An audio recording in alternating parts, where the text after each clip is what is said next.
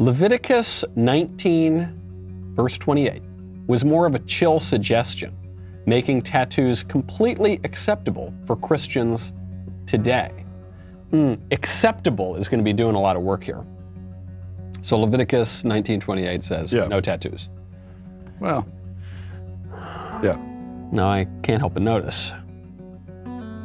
Got a little ink there on that. That's henna. That's fake. I do that. I redo that every morning before I come out. Such a poser. Nice henna Cairo. Yeah. The permanent marker. The Hindu artist, or more likely some like lib woman artist doing henna tattoos. She must be very confused every morning when you say, "I need the Cairo on my arm." Yeah. Well, and see, again, the question is not framed exactly correctly because I don't want to give my answer until you've guessed. Okay. So the question acceptable is it? Are we talking about chill suggestion? Yeah. Is an unfair framing to begin with.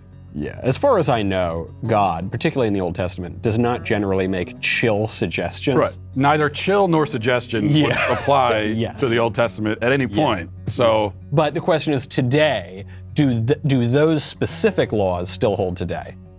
Right. And I'm confident that you would say no, that they don't hold. Yes, I suppose. Okay. Now, yes, on the. I think the substantive read of the question is true. Yes. However, the word acceptable. Right. It is my opinion that the only people who should have tattoos are convicts and sailors. Now, do not body shame me, first of all. How dare you? I will say, you've got a kind of burly demeanor. You can pull, and it's a strange tattoo because it's an ancient Christian symbol. Like is that what it is? I don't know if you know I thought it was Japanese for water. I was going for RX like prescription, and I forgot that. You got to go back. I'm just a big fan of Tylenol. Yes. Okay. So we both got that right. So I guess we should drink. Are those the rules? By the way, I totally respect the view of hating tattoos. Yeah.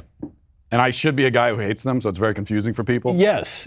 But in terms of the Old Testament argument, I find it absurd. Clearly, those are not those are ceremonial Jewish laws that don't. And there is a difference between moral laws, ceremonial laws. This is sometimes people get tripped up on this, but there are. And especially tattoos in that context would have been pagan symbolism. Yeah. Right, but also if you get the little like the Japanese for water, like the 20-year-old white girls do, that is immoral.